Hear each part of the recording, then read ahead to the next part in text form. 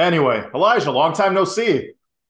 What's up, Boris? It's been a while, but I've been stuck in the You've been classroom. stuck? What do you mean? I've been stuck just back-to-back exams, classroom, like lecturing. Been doing a lot of like presentations recently. Like that was kind of weird for a little bit. But yeah, Presentations?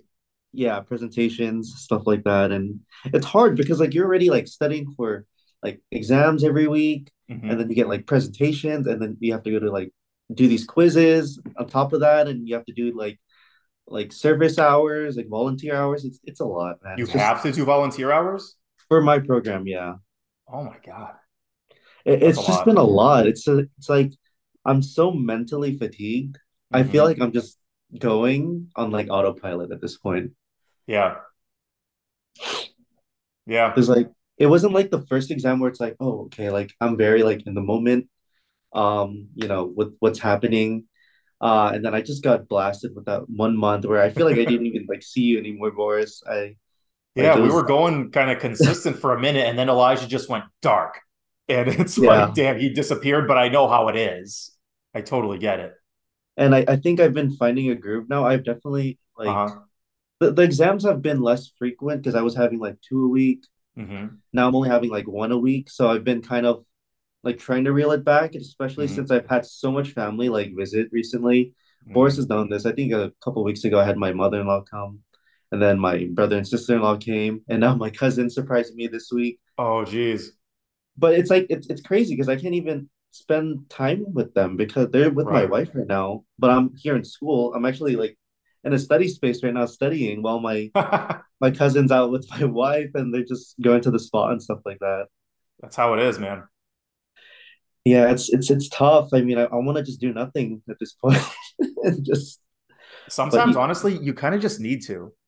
hmm Like, it's easy to feel pressured after hmm you've been studying and you've been away for so long that, like, any free time you have, you should be spending with your wife and your kids hmm and whoever. But all you really want to do is just sit there and just do nothing for a while, you I know? kind of did that this past weekend. Like, I mean, Yeah. I was like, you know what? I have an exam coming up. My cousin is here. Like, she just surprised me. I didn't expect this. I already had Right. my like study schedule planned out, but I'm Uh, like, you know what? I know how to study for micro. I already know what to expect on the test. I know how to study efficiently for it because mhm. I've had like 15 exams at this point. So Who's counting? yeah, who's counting? It's Yeah, something who's like counting that. exams? Yeah. But yeah, I took the weekend for myself and for my cousin and family, and it was nice. It was nice to just take a step back, and and Yeah. even now I should be studying, but I was like, I haven't seen Boris in a while. I miss him. I was talking to him, Ah, I miss you too. so here we are again. Yeah. Yeah. I'll make sure I send you the 75 cents this video is going to produce as far as AdSense goes. Oh yeah, I'll need it for my That'll help energy out. drinks. Yeah. There you go. Wait, where are you at right now? Boston? No, you're in New Jersey. Jersey, yeah, Okay. I'm going to surprise you too randomly. Be like, hey, guess what? yeah. Just text me if you're here, man. I'll just drop whatever I'm doing. We'll just hang out. I don't think I've ever been to Jersey, and I can't really think of any reason to go besides Elijah. It's there's not really much to do here. It's like very Uh, rural, especially the mhm, university I'm at. I feel like there's more to do in the other campus, but yeah, over here there's mhm. not really anything to do. I feel like it'd be more fun to go to New York. Yeah, for sure. Like if I'm going East Coast, I'll go like Philly, Boston, New York City. I haven't really thought of going to Jersey.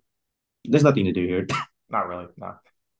But But that's what me and my family love. It's suburban it's rural. mhm, There's not much to do. yeah. But anyway, so you got a scholarship. I did, Okay. and Tell they me just more. dispersed it to me. It was called the Champions Endowed Scholarship. What So is it? Champions Endowed? yeah, I didn't specifically apply to the scholarship. I applied to like a general scholarship through my school. Hmm. And then they basically sent my application to a bunch of different scholarships. Hmm. Um, and then, yeah, so a bunch of committees from these different scholarships reviewed my application, and that's the one I got. Yeah, you could type in Rutgers. There I'm it just is. curious as to what this thing is. I've never heard of it. It was quite a lot. I was talking to the lady who informed me that, oh, like you got a scholarship. And I forgot I even applied to the scholarship. Oh yeah. And she was saying like, oh yeah, like it was like one of the highest awards, and I think I ended up getting around close to $4,000 from it. Uh, Whoa. it was pretty big. Let's see, That's where so is it? cool. Right So there, what is champions it? and down. Oh, this guy. Based on financial need and academic merit. Yeah, and there's like So, a bunch of different ones that you get a so it's like a general application you fill out and they send it out to these specific ones. Like I don't have to apply to each specific scholarship. oh, it's like a general application for all these scholarships. Yeah, Damn, there's so many of them. there's a lot. Yeah, and there's like PA specific ones, but I can't apply to those until I'm in There my it is. second year because they need to see my grades from Sure. these past semesters. Yeah, there it is. PA students who will be in their second or third years. I'm sure that Hmm. fall 2022 is not accurate anymore. No, yeah, Um, out of date. details on criteria. So yeah, I wish we had stuff like this. We never did anything like this Or in my maybe you program. had it, or like they just didn't make you aware because my program never made us aware of any of these scholarships. Oh, who told you about this? Oh, I was just looking. Oh, damn. You're so resourceful because I never knew about any of this stuff. I That's had a great. couple second years that I was close to before coming into school, and they kind Mm, of told me like, oh yeah, you should apply to these. So I did, and I got a pretty hefty amount, so I was really happy with that. dude, that's pretty awesome. I mean, like in the grand scheme of things, it's kind of a drop in the bucket, but like while you're a student, 4 grand, that's a lot. That's a lot of money. That's That's gas, like rent for like rent. 3 months. Yep, exactly. And That's a like lot. it'll help because like 3 grand, like even like coming out of school, like that's a Hmm. lot of money because That's I a don't lot of know. money. What is that, like a week or two working as a PA? That's still like If you're traveling, it's like a week. If you're not traveling, it's like a paycheck, like yeah, biweekly paycheck, but yeah, depending on what you do.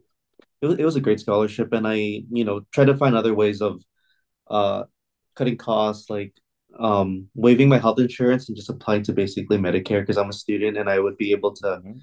be eligible for that. So True. That's another thing is like Medicare or Medicaid.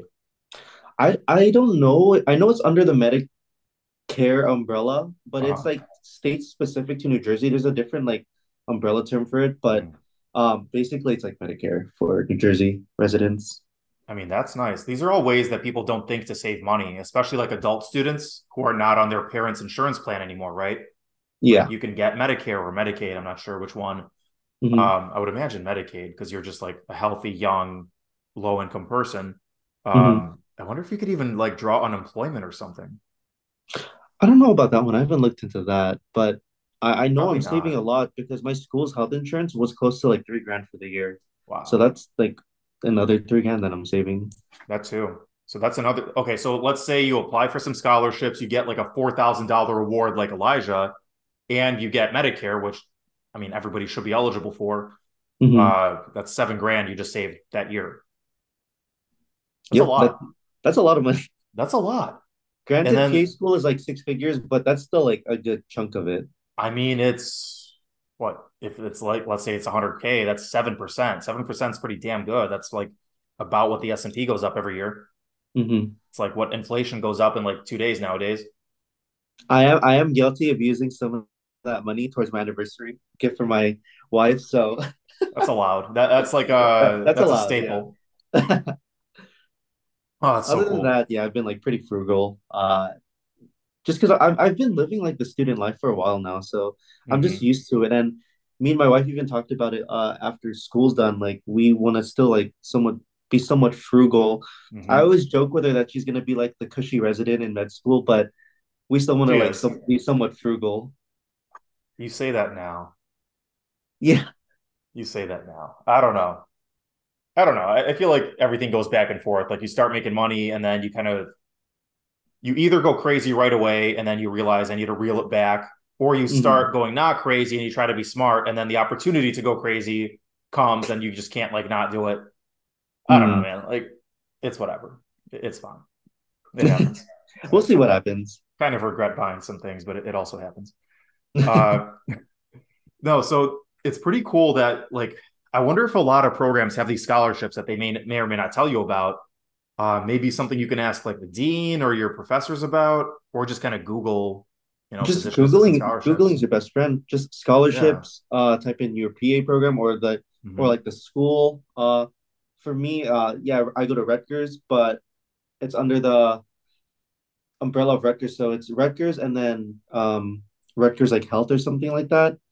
Uh, so yeah, like this falls under like the SHP, yeah, School of Health Professions. So there's Hmm. Rutgers University and the School of Health Professions, which is a school under like a different college under Rutgers, which like embodies like the PA program, the OT Hmm. program, stuff like that. Yeah. So I mean, even if your professors don't know, one, you could probably just in person go to the financial aid office. Maybe somebody there would know. Yeah, Um, and whether or not they do, you could just Google it and then figure out how to apply. I mean, if so few people know about these things, that means probably not a lot of people are applying for them, which increases your chances. you know what? A good chunk of my classmates did. I think at least half of my class, which is like 25, half of 50, so like around 25 students, I think applied to Hmm. it, but only like three or four of us ended up getting the scholarship. So Oh it is wow, still kind of competitive, a little I'm bit. sure it is. Student service. So there's a bunch of different scholarships. I'm sure like some like you have to do certain things, maybe do volunteer hours or write an essay, Yeah. that kind of thing. Some of them maybe you just kind of get. I just used my personal statement from CASPA. There you go. Oh, I probably shouldn't say that, but whatever. Yeah, I used my personal statement from CASPA.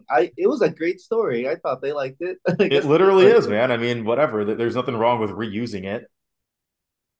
But yeah, this is cool. So that's definitely an option. Did they tell you guys at all about AHEC? I don't even know what that is. What is that?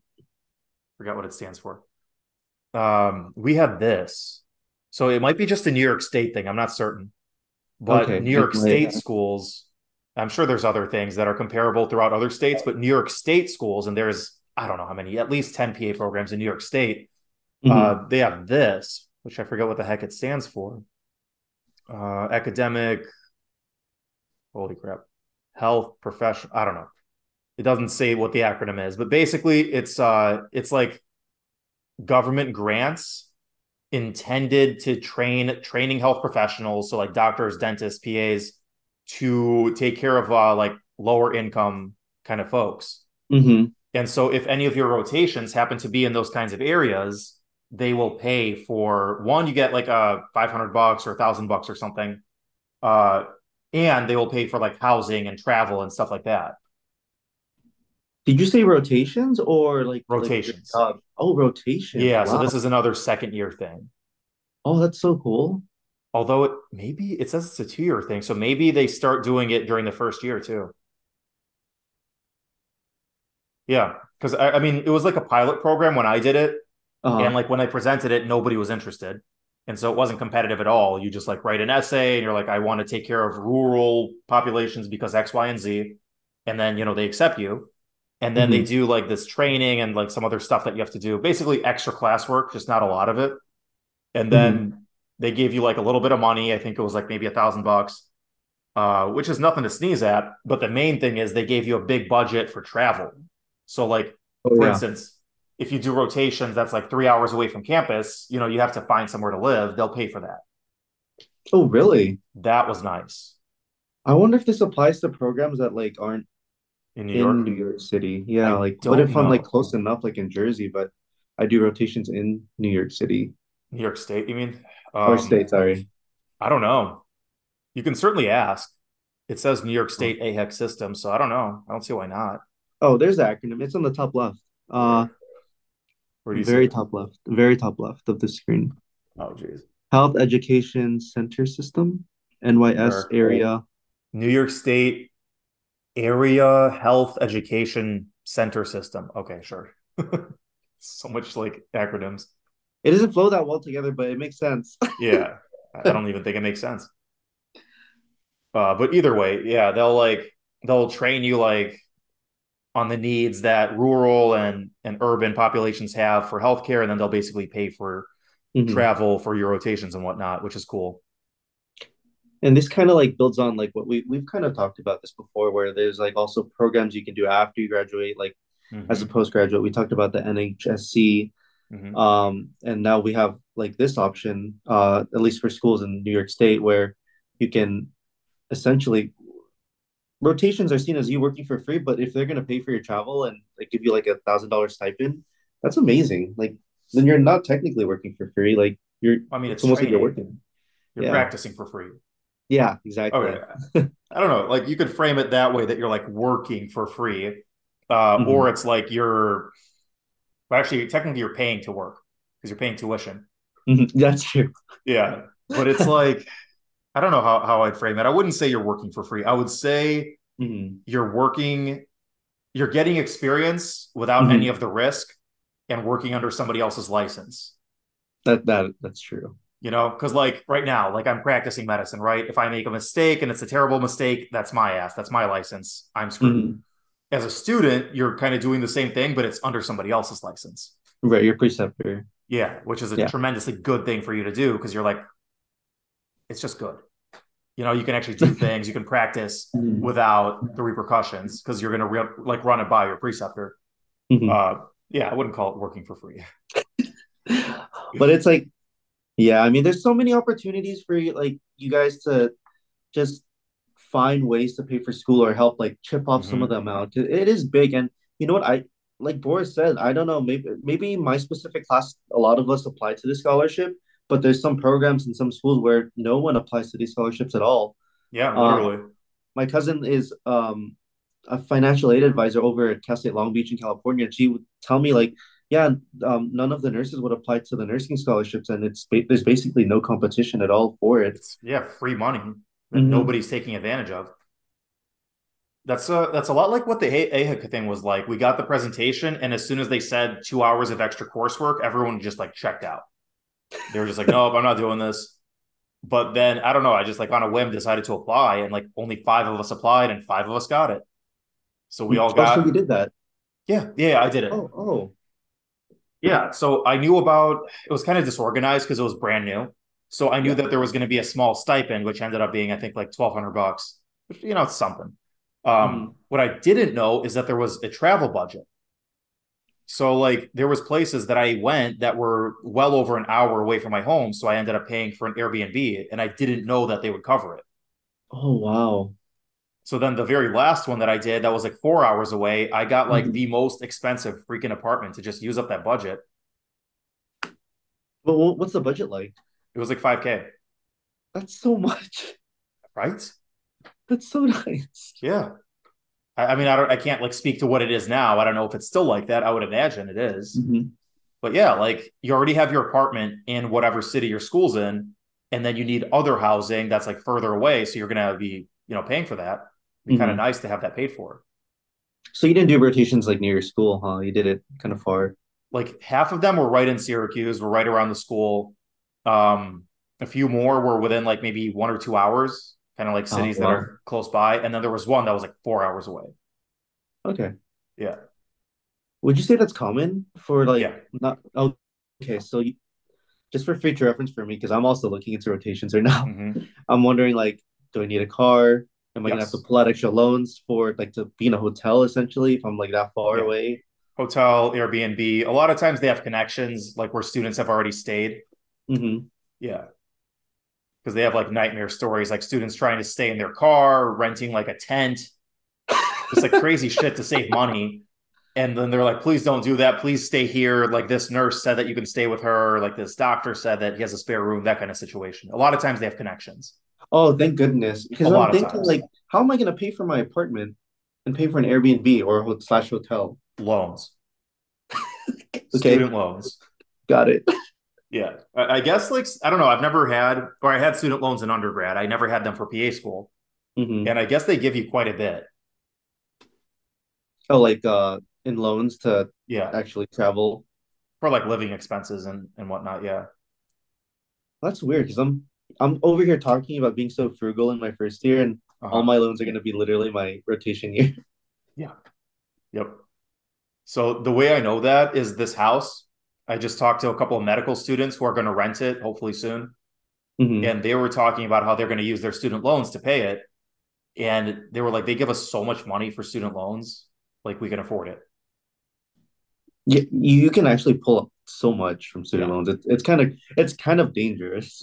I mean, for an MD, like a doctor student, I guess they're probably pretty liberal. They're just like, yeah, you're going to be making a lot. Here's as much as you want. Yeah. But then if you fail out, like you're totally screwed. Oh yeah. You're so There screwed. that does happen. People do fail out. They literally do. Okay, so that's something people don't think about is like, Hmm. let's say medical school or PA school or dental school. You pull out all these loans. A lot of people Hmm. don't think about the, pretty remote possibility, but in every class, there's at least that one guy or that one girl that doesn't make it. Hmm.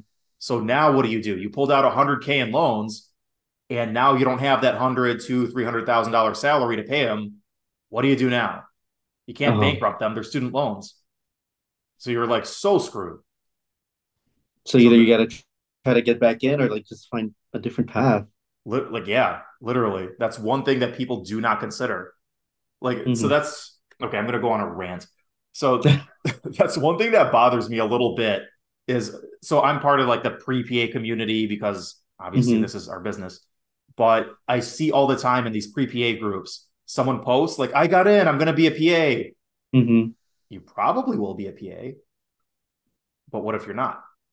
What if you don't make it? Yeah, What that's if the you thing. don't make it? There is somebody in every class that doesn't make it, that either fails out within the first semester, in the second semester, keeps getting Hmm. recycled and keeps trying and trying, doesn't pass their pants.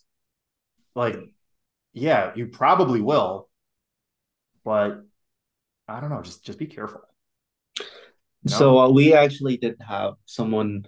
We don't kick out anyone or dismiss them as fast in our program. I think Mm-hmm. what happens is like you're given some sort of grace, which is Yeah, in the form of like deceleration. So you would just get decelerated to the next class. So yeah. basically, you would take like a leave of absence and then start again with the next year.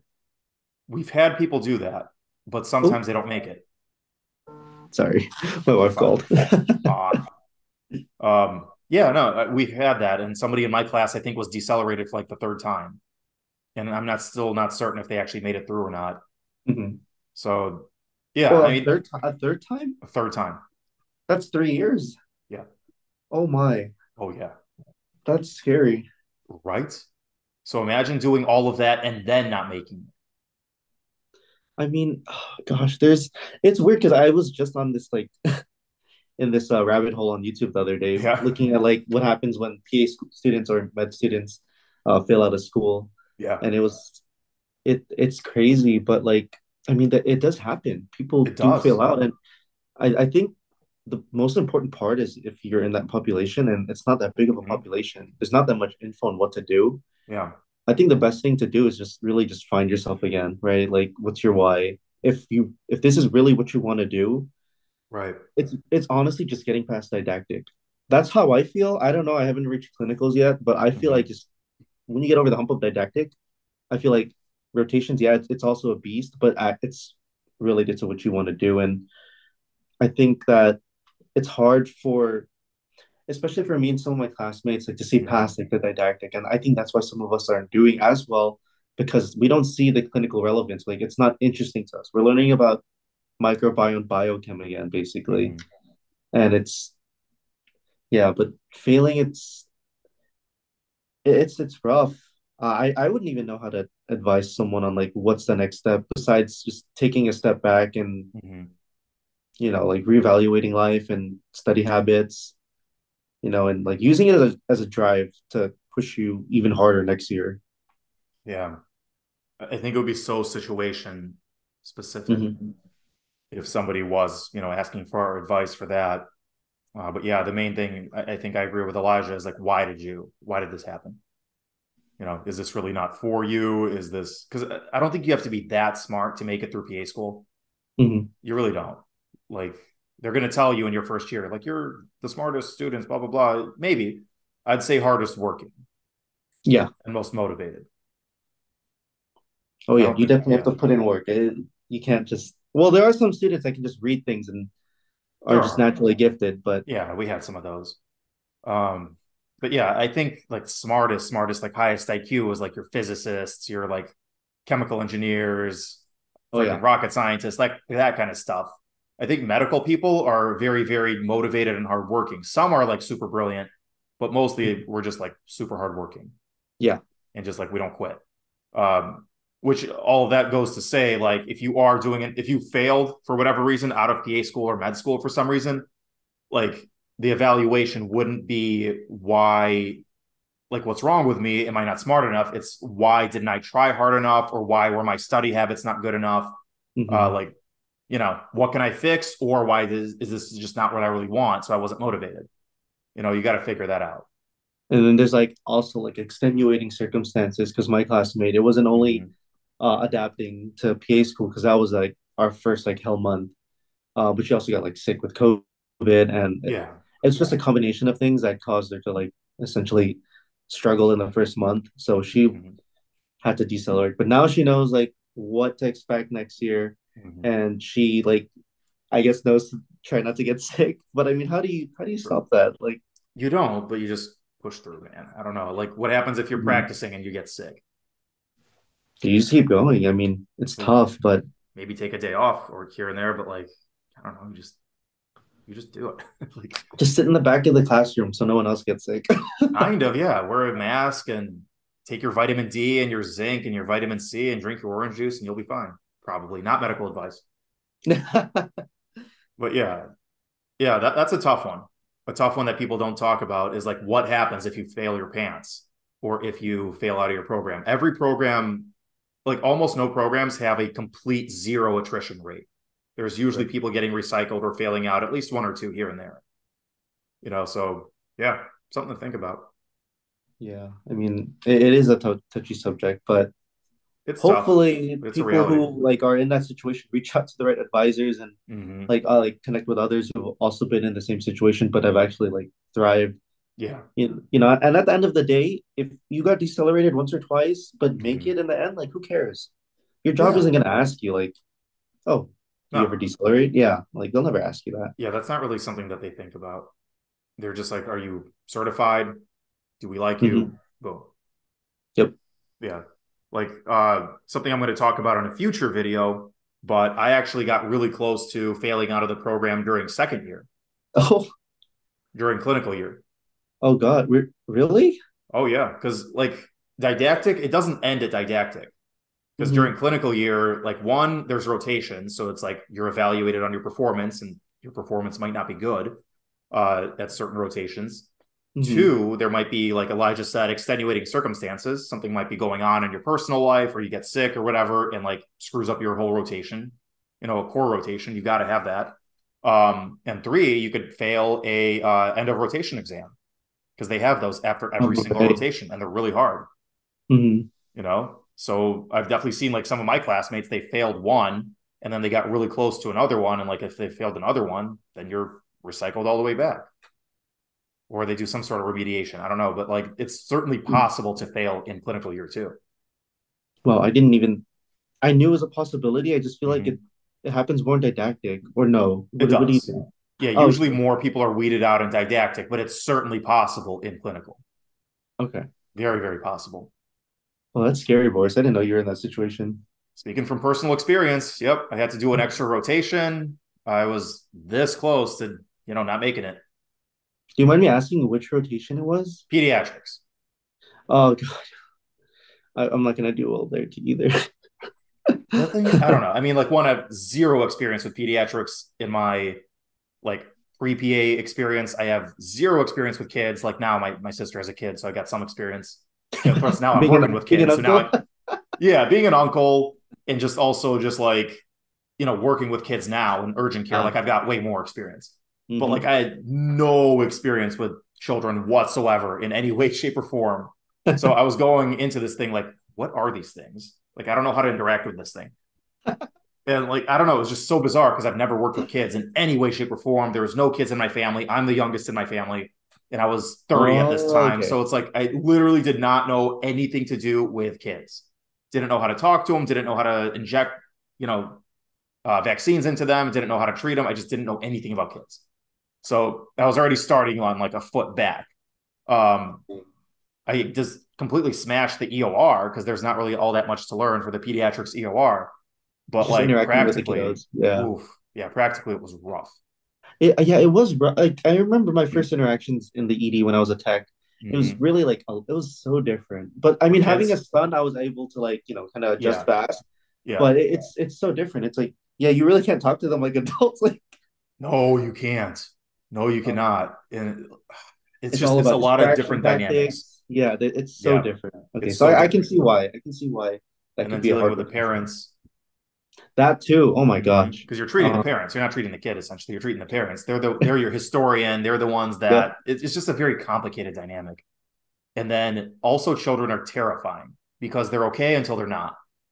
Yes. Like adults, they'll be like, "Oh, I had bronchitis a year ago, and now I this is starting to feel like bronchitis, and I know it's getting bad, and I want to nip it in the bud."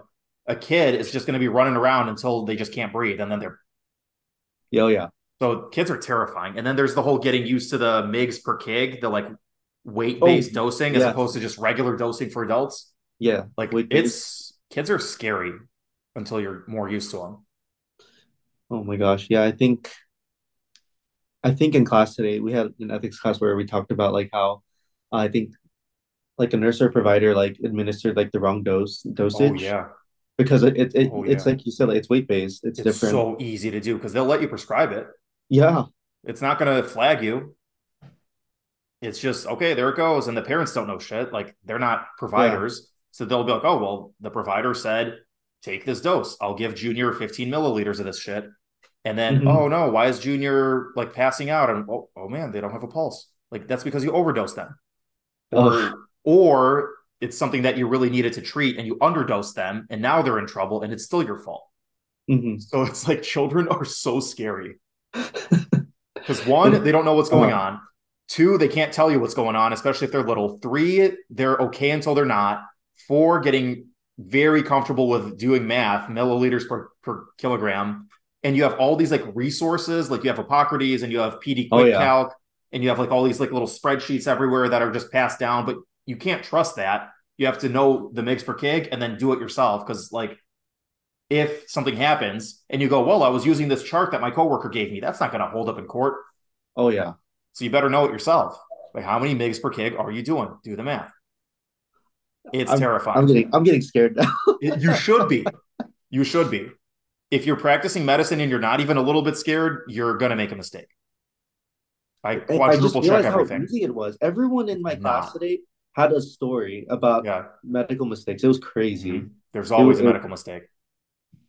oof, Yeah. it's heavy. Hopefully, when you make one, it's, nobody gets hurt. Oh yeah. Hopefully, my goodness. Mm-hmm. There's so many horror stories out there. Mm-hmm. I mean, say what you will about the US healthcare system, because we always say like we treat the lawyers, we don't treat the patient.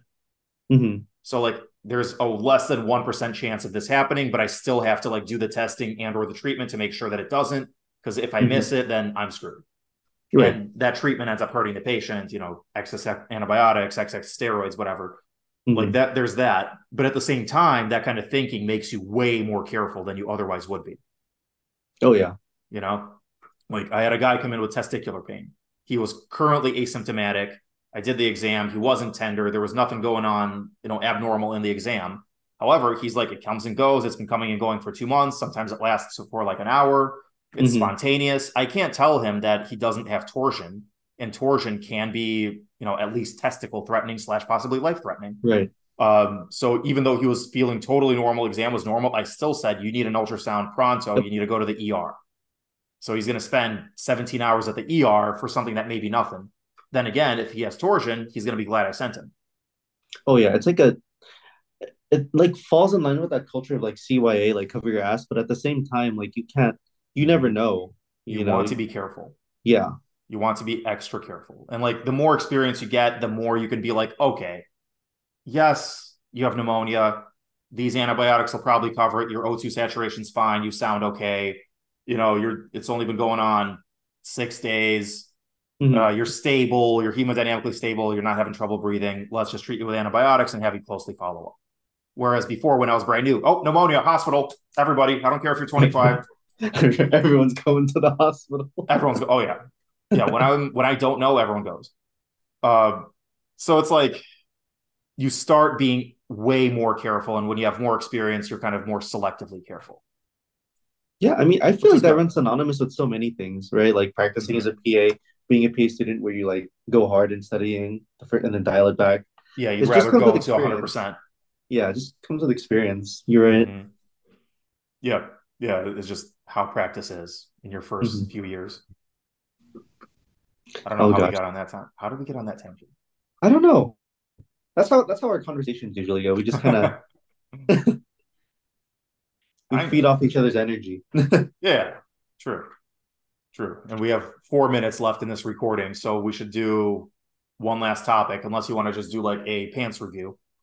Yeah, yeah. Let's do a pants review.